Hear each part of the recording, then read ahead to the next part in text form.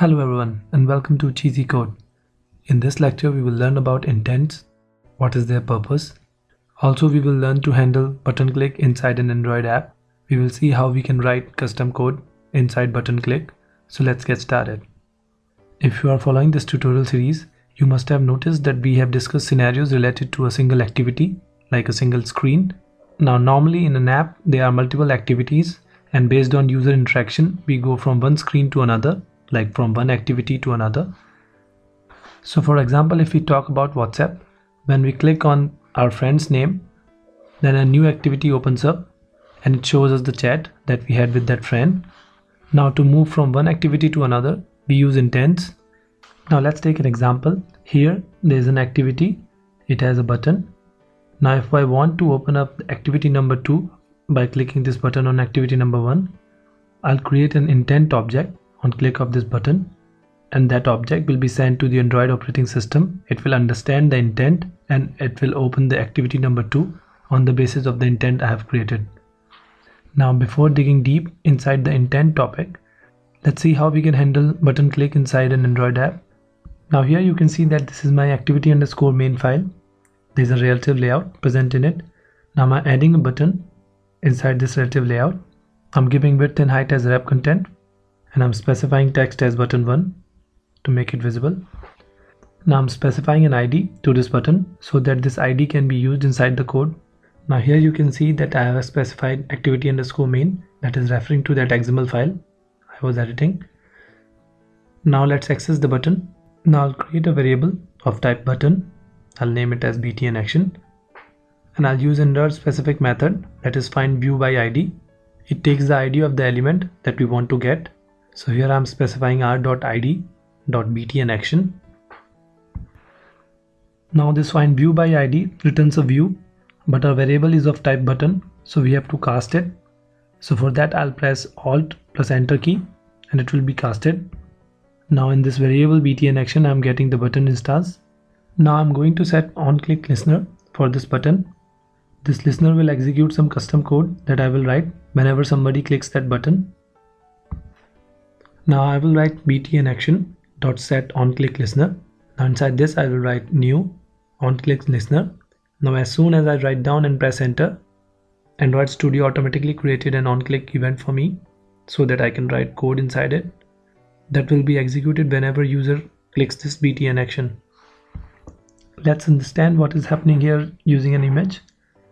So here there is a concept of listener and handler.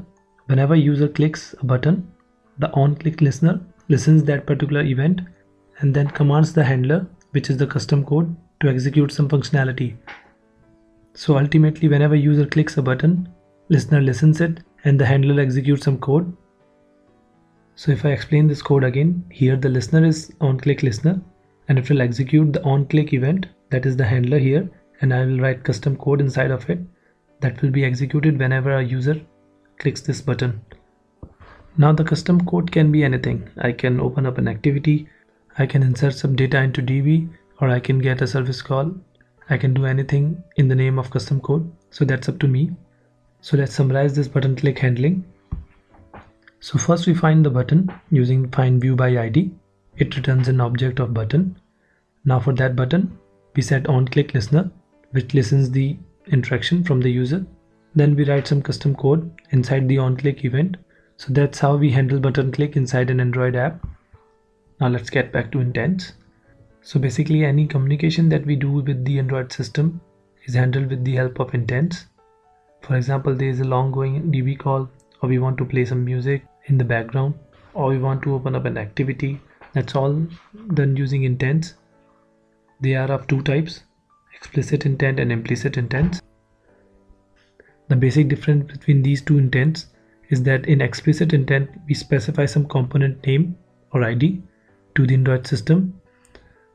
In case of implicit intent, we expect Android system to help us out by prompting some options. Now for example, if I want to open up game activity through my main activity, then that is an explicit intent because I have specified that I have to open game activity. I have specified the ID of the component. Now if I want to send a message through my app, then that is an implicit intent, because I have not specified to whom I want to send the message or what component will handle that request. So that is an implicit intent. Now in this case, Android system helps me out through which I can send message. Now for example, you must have noticed the share icon inside the application. Whenever that icon is clicked, an implicit intent is raised, and the Android system helps us out by specifying different apps that can handle our message, so that I can choose from which app I want to send the message, and the Android system handles it. Now let's see how we can open game activity through our main activity using explicit intent. Now first I will create game activity. Inside this Java folder, I'll go to this package, right click, new, then activity, empty activity, and I'll click finish. Now you can see that a new activity has been created. There's Java file, there's XML file for it. Then if I go and open the manifest file, I can see that there is a new activity added in the XML file as well. This Android manifest.xml file contains all the components listed in the application. If I want to create an activity or have to create any service, then all those has to be listed inside this file. Android system understand which activity is present using this manifest file.